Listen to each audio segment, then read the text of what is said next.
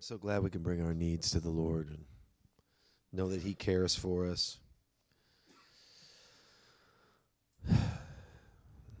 What a wonderful thing. I'm not going to talk long today. I promise. I said that once in Benton Harbor, Michigan, and the guy behind me said, "Oh, don't ever say that. Don't ever say that."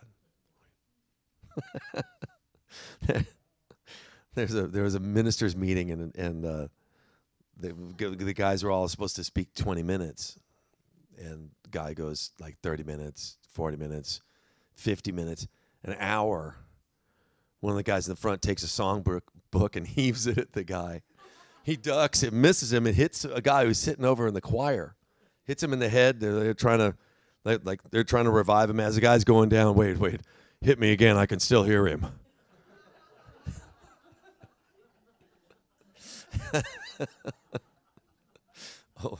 Old long-winded preacher joke. So I was thinking on my way back from Sweden, I was thinking about why are we here? What's the big picture of what we're doing here on this planet? Do you guys ever wonder that? Do you ever wonder sometimes, like, what am I really doing? You know, am I just kind of treading water? Am I just kind of just doing my work and then just going home, or, you know, or in my case, you know, doing, you know, this music? Is it really doing anything? I don't know. Sometimes I get into a place of wondering about what it's all about, and really for me, a lot of that is about, at the core of it, is wondering if I'm in the will of God, or if I am somehow finding myself outside of God's will, and sometimes that can be a difficult thing to discern, because as we know, and we know from many stories in the Bible, that, you know, God isn't always there just telling you every step of the way what to be doing, and, you know, it's like, oh, you know, do this now, do that now. You know, we don't all just hear from God like every day, you know, and so we got to have a lot of faith, don't we? And faith not just in God, but faith in ourselves, and that is really challenging sometimes. What I mean by not faith in ourselves, like oh, we're so great or something, but faith that we really are following God to the best of our ability. A lot of us believe in God, and we believe He is, and that He's a rewarder of those who diligently seek Him, and all of those good things. But I've found in my conversations with people, where their doubts are is a lot of times in themselves, whether you know, you ever have the enemy start accusing you in your own heart about whether you're really a Christian or not? I have. I went to my pastor about that one time because I was fasting and praying, and it wasn't getting any better. And he just laughed and said, "Oh, well, yes, the sons of God went up to meet God, and Satan came also." I was like, that's it? But we do get deliverance. In time, I was delivered from that in that phase and what I was going through. And I know that we've been delivered from many things, and yet we shall be delivered. I know we heard about that last week, right? About I'm being saved. I've been saved, I'm being saved, and yet I shall be saved, which I love that. There's so much hope in that. So most of us don't think about the big picture too often. You know, what's the point kind of things. And I started thinking, as I was on the plane, I started thinking about it in terms of this diagram of, can I do this? Of what it means to be human, that I became quite obsessed with a while ago.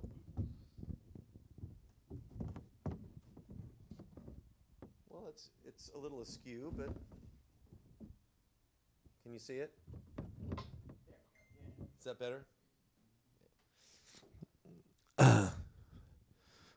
That's pretty bad, but you can get the idea. And I started thinking about it in terms of this, uh, and how we decide kind of the course of our lives many times are really decided down in the lower areas. Really, if we're honest, a lot of times we find ourselves having physical ability in a certain area.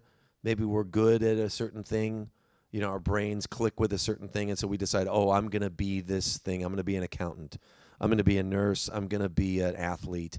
In my case, I saw the Beatles on television and said, oh, I think I want to do that, But I don't think it was very spiritual.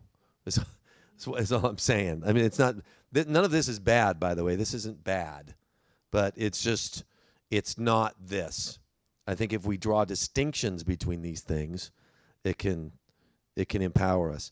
So we think about the big picture and what our lives are supposed to become, but many times I think it's still based in these physical senses and the physical desires and things that are not necessarily of God. Now, God can use those things, and He does. We know, of course, that He redeems our brokenness. He redeems the things that we got involved in, maybe to feed our ego, or just because, I don't know, maybe we didn't think about it at all. We thought, oh, I guess I'll just do this because it just seems like it makes sense. I just sort of fell into this business because it just, I don't know, it just seemed like it was the next thing that I should do, and we'll find ourselves in these positions, but God can take those things and turn them into miracles, right? And we'll look back and go like, wow, God even took that stuff, like when I was just didn't know what I was doing at all, and I was just stumbling around. And of course I feel that way in my personal life. I feel like that's what He did with my music. Was that He's taken it and redeemed it. But we have great ability in and of ourselves, So I was also thinking about, how we designed our lives from here. Many times we design our lives from here, from what our gifts are, and then we wind up wondering, sometimes wind up wondering, what's the point? We're not really getting what we wanted to get from these things that we are endeavoring in. And many times we think we're going to get this stuff up here, like if when I get this promotion or when I graduate, then life's going to be really great, and I'm going to have peace, and I'm going to have joy, and I'm going to have fulfillment and all of this when I get successful in the thing that I'm working on.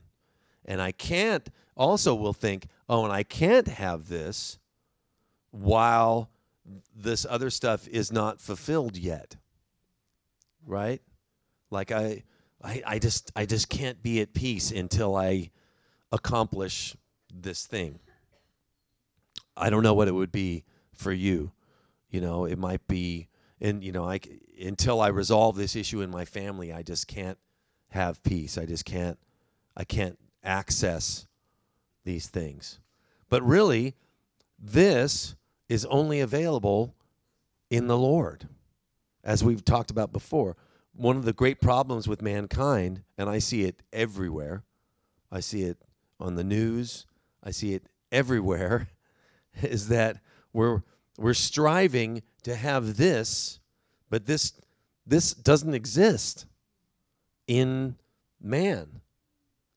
Only this stuff down here exists in the realm of man. This only comes from God. And the great news, and the reason why we're here today celebrating, is that God is with us, as we were singing about. That God is here. I love that song. He's come to be love, to bring peace. He brings eternal life. He brings all these things to us that we would not ever have otherwise. And what it means to be human, what it means to be in this place, is that you're always seeking that, whether you know it or not. Something's always wrong. Something's always like, well, this is good. It's good. But, when I get that, that's going to be really good. It's good that we've got, this kind of hotel room, but really, if we had that kind of hotel room, or if, it's good that I have graduated, but when I get that really good job, then that's going to be it. It's always, it's always that thing out there is going to be it, because this isn't it.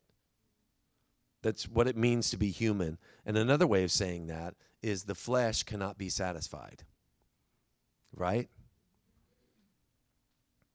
So hopefully we come to that place where we realize that what we're truly desiring is not really available in the physical realm. So hopefully most of us have already come to that place.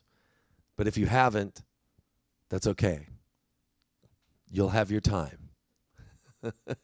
Sometimes it takes time. God has to reveal these things over time. I think I had to die. I had to come to that place through a lot of pain to realize I can't really make it. I can't make a beautiful life filled with this on my own. I have completely failed. And so if you come to that place, that's good. Because that's the place you must come to. You must realize that there's no hope in yourself. That's the only kind of heart that God can really build in. Why would you sell out? Why all these things that we talk about, giving over completely, I surrender all. If you think you can, if there's something still in you that thinks you can pull it off, go for it. Because you have to know for yourself how much you need him. It's a beautiful thing to come to a place of full surrender. So then hopefully we encounter Jesus, who says, I am the truth and the life. Give your life to me. Come and follow me, and I'll make your life beautiful, right?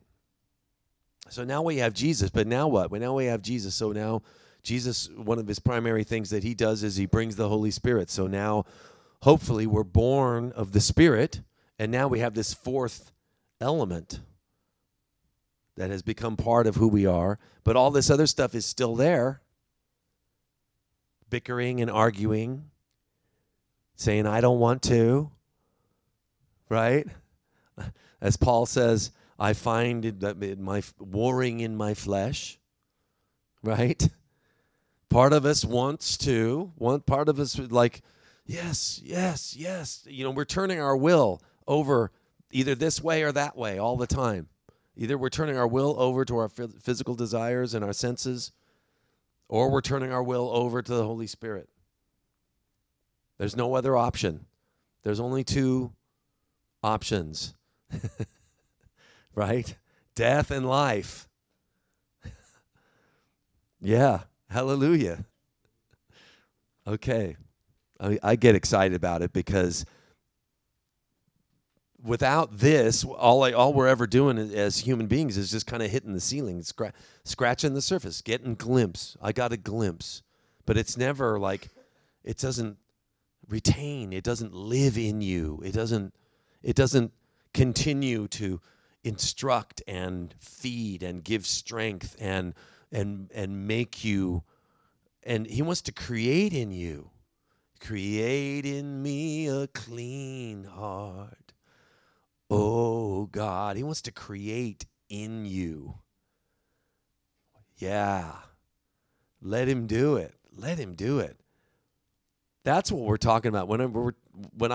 I'm skipping to the end, but the big picture is, what does he want to create in you? What does he want to turn you into? And we don't have any idea. I don't have any idea. And it used to be that ministers of the gospel of all ilks, priests, rabbis, whatever, what have you. Well, that wouldn't be the gospel, but all spiritual leaders, they would tell you what to do. They would tell you, well, you got to live this way, you got to live that way, you got to do this, you got to do that. I'm going to draw this line between, well, what's profane and what's sacred, right? What's of God and what's not of God. Well, the minister would draw that line for you, right? They would say, okay, well, this is of the flesh and this is bad, so you can't do this, and this is spiritual, so you need to do this, right? Then comes all the rules and all the stuff. Or if you're Catholic, then you have to go to confession and say Hail Marys, and if you're Jewish, then you have to, whatever your rabbi's teaching is, you have to do that on the Sabbath, and right? So this is people trying to help people, I think in a misguided way, obviously, to achieve the big picture, which is to do the will of God for your life. You are here. God has a purpose for you. And God's purpose for you is what this is all about. What we want to try to help you to find and grow into. But God's the farmer. He's the grower, right? We are helpers. We will try to guide you. But we believe here at City on a Hill, and I've never talked about this before, I don't think, but we don't believe in that man should be telling people what to do. We should be helping people to draw nearer to the Lord and to be receiving from here wisdom and instruction, and that God will show you what it is that you're supposed to be doing and how you can draw nearer to him. If your will is turned to him, he will grow you. He will show you. We will help you in any way that we can. But we're not, it's a new day, folks. The day of, at least here, and I think in a lot of places also, the minister isn't going to tell you what God's will is for you. He's not going to tell you how you're supposed to live. And we believe, aside from the things, that are really spelled out in Scripture, we can talk about those things, and we do from time to time. But mainly what we want, what we're excited about, is you having a relationship with God with no one in between. You have your personal connection with God through the Spirit, and the Spirit of God is instructing you. The Spirit of God is convicting you. Who cares what I say? Who cares what brother so-and-so says, or what the priest says, or what the president says? Or let God deal with you. That is our desire. That's our passion. Right? Yeah. Jesus says, one is coming and he will teach you. Let the Spirit of God teach you. So now we have Jesus. What does he say about our purpose? What does Jesus say about our purpose? John 15, 7 through 17 says, if you abide in me, and my words abide in you, ask whatever you wish, and it will be done for you. So one thing, can you put that up there, brother? John 15, 7 through 17. I just thought, it was all so good. Let's just put in the whole words of Jesus here. You can't go wrong. So one of the things that one of the purpose, the big picture things of our lives is we are to be abiding in him. We are to be, that means dwelling, doing life with. If you abide in me and my words abide in you, ask whatever you wish and it will be done for you. By this my Father is glorified, that you bear much fruit and so prove to be my disciples. So glorifying God is another one of our great big picture purposes.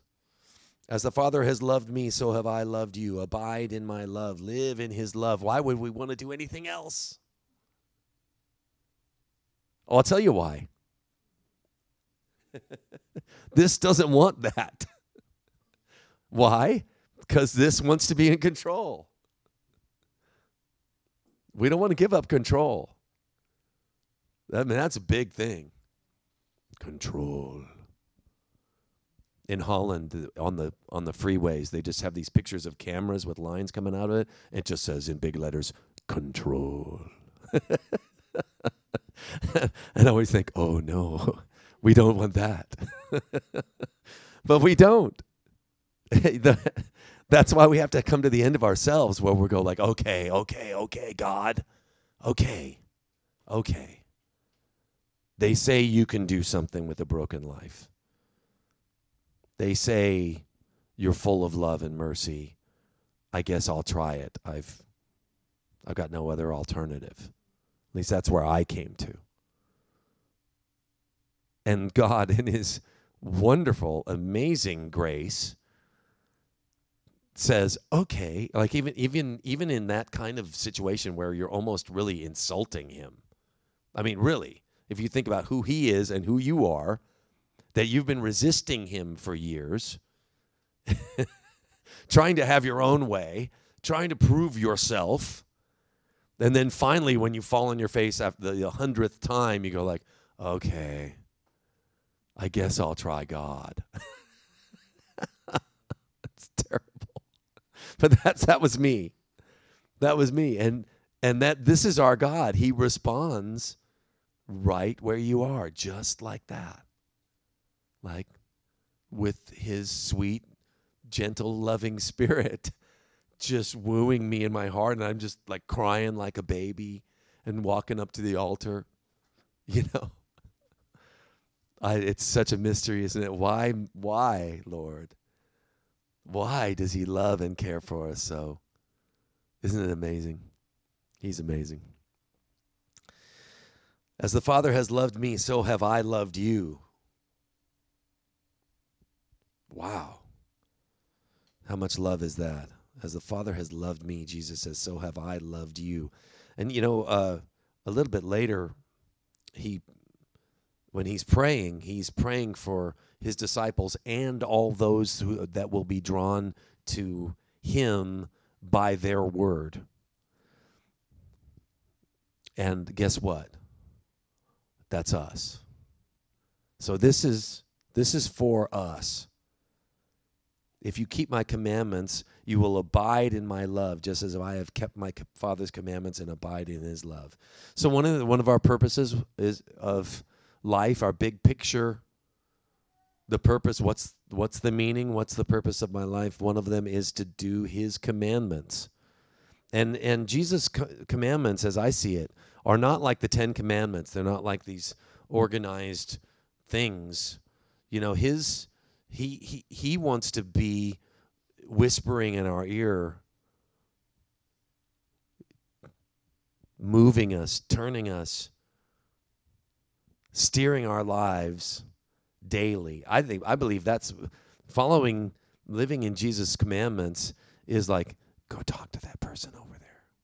It doesn't mean like a bunch of do's and don'ts and stuff. It means being his hands and feet, being his body in the earth, right? And guess what? If you try that, next time you hear the still small voice of God in some sometimes it's weird. Anybody? Any witnesses? Sometimes it's weird. I mean, you'll feel some kind of instruction in an unusual place, in an unusual way, dealing with something that you like, whoa, really? Okay. Okay? But when you hear that, say yes, do it. Try it out. Obey his commandments. Just as I have kept my Father's commandments and abide in his love. These things I have spoken to you, that my joy may be in you and that your joy may be full. This is my commandment, that you love one another as I have loved you. Greater love has no one than this, that they just lay down their life for their friends. You are my friends if you do what I command you. So love, of course, is part of our big picture calling and our purpose. No longer do I call you servants, for the servant does not know what his master is doing, but I have called you friends. For all that I have heard from my Father, I have made known to you. Okay, so Jesus has been given all power in heaven and earth, and he calls you friend. Just think about that. Just ponder that this week. You did not choose me, but I chose you. You did not choose me, but I chose you and appointed you that you should go and bear fruit, and that your fruit should abide, so that whatever you ask the Father in my name, he may give it to you. These things I command you, so that you will love one another. So one of the things that Jesus is saying is the purpose of our lives is to bear fruit. And this would be, of course, the fruit of the Spirit. Well, I don't think we're talking about any kind of fruit that this will bear, right? We're talking about the fruits of the Spirit of God. This is our great calling and our big picture purpose of life. So what is it all about? And here's the tragic thing. Like, we can know that,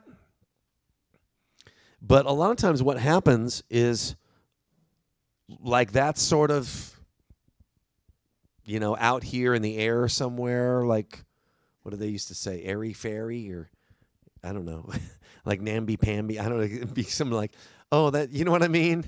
Oh, yeah, the Holy Spirit and all that stuff. People can take, yeah, that's nice for church, and then they get into their lives.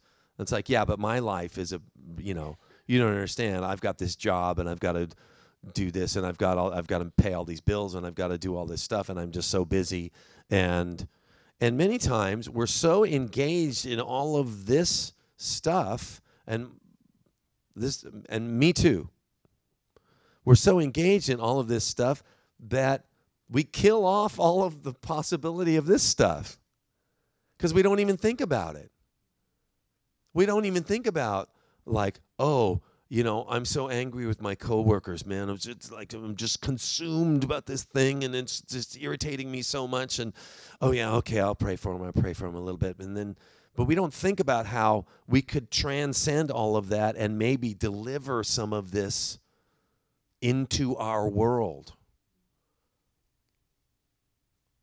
There's been times for me when, I'm praying every morning, like, Lord, show me how to love more perfectly. Show me how to love your people. Show me how to love these people that I'm with today better. I know that I'm not, Or I'll be praying for people, and the Lord will deal with me like, you're not really loving them.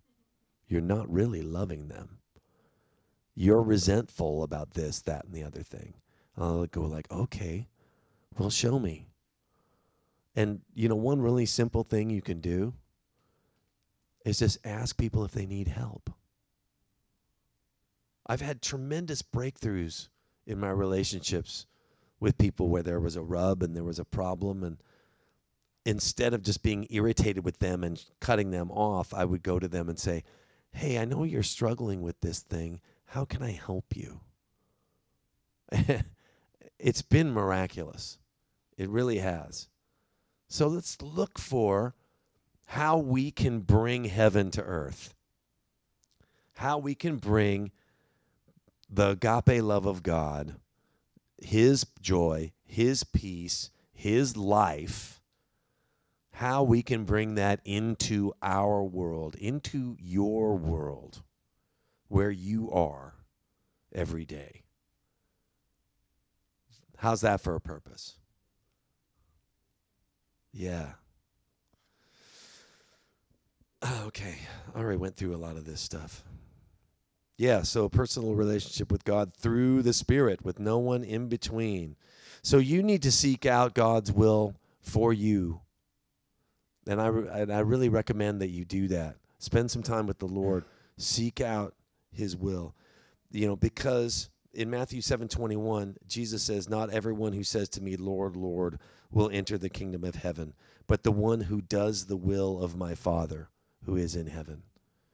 So, there you have it. Let's do the will of God. Your purpose, your life path, God has one for you, and it's the greatest thing ever. But you have to seek after it and discover it for yourself. And take it seriously. Really take it seriously. One thing that the Lord laid on my heart recently was, Neil, you can't have me and have everything else too. And I've just been thinking about that. And I think what he means is you can't serve two masters. You're either going to serve him or you're going to serve the world, or you're going to serve yourself. You can't just have it all. We live in a very have it all kind of world, kind of society now. There's no thought of separation from anything. And the Lord's just been dealing with me about that. And so I'm praying. I'm asking him, well, Lord, what is it you want me to lay aside? What is it that you want me to, what's getting in between my relationship with you? That's really the goal. The goal is have nothing, right? A clear shot, like you feel like the Lord's just right there. You ever been there? Spent some time there? It's incredible. We feel like the Lord's just right there with you, talking with you and counseling you and leading you, and then stuff happens sometimes you don't feel as close. Well, I mean, I know some of that's natural, but I think we always ought to be seeking after that close as breath relationship. Don't you? Yeah, we want to have that. I like that song. No, it's okay. So yeah, what I'm asking you today, will you turn back on the cares of this life and the issues of the world and turn towards him? Give your life fully to Jesus and all those desires that you had when you were a kid. All your gifts, all your mistakes, all your faults, will you lay them down so that he can show you the Father's perfect will for your life? This is your great purpose, not whatever you thought it was.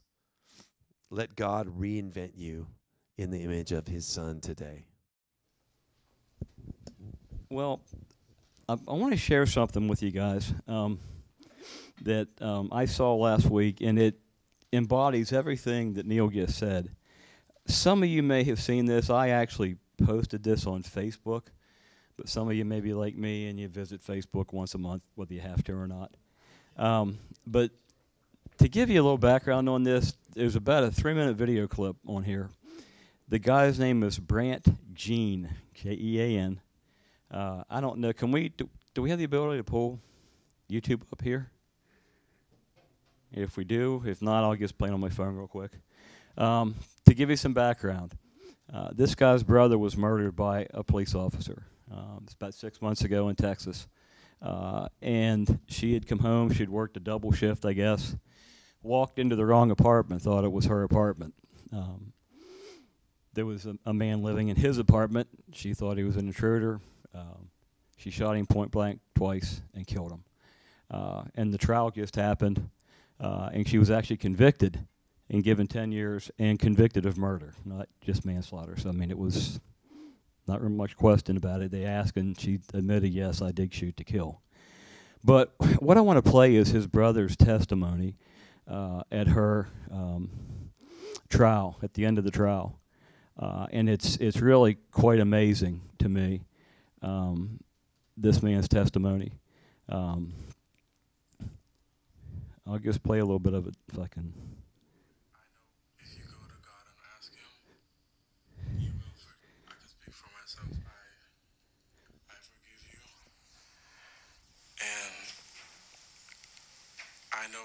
you go to God and ask Him, He will forgive you.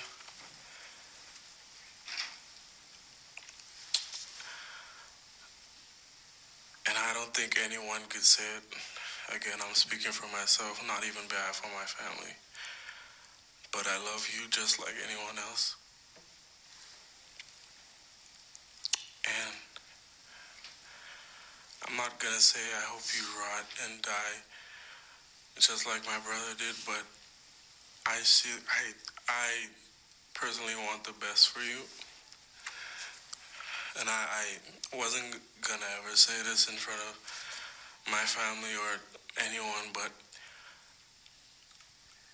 I don't even want you to go to jail. I want the best for you. Because I know that's exactly what both of them would want you to do. And the best would be give your life to Christ. I'm not going to say anything else. I think giving your life to Christ would be the best thing that both of them would want you to do. Again, I love you as a person. And I don't wish anything bad on you.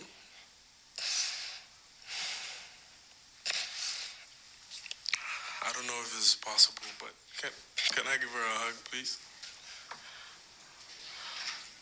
Please? Yes.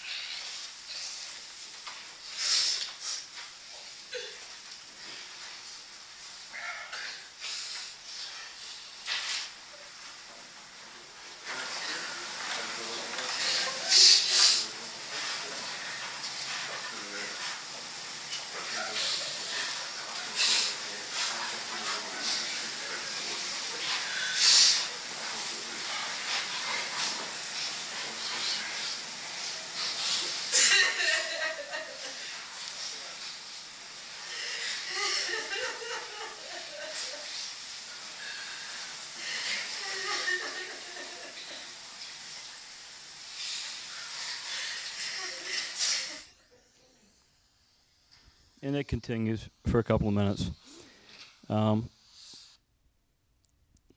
Without this, that man couldn't have done what he did. What's even more interesting, that they don't show on the clip, is that after the courtroom cleared out, and there's actually a big controversy over this, sadly, right now, it was only this lady, the police officer, and the judge. And you probably couldn't see it on my little screen. But when this happened, the judge was in tears. But after everybody cleared out, the judge came down with a Bible and also counseled this woman and said it starts with the faith of the faith of a mustard seed, and this is how it starts, and handed the woman a Bible. So, again, without this, that doesn't happen.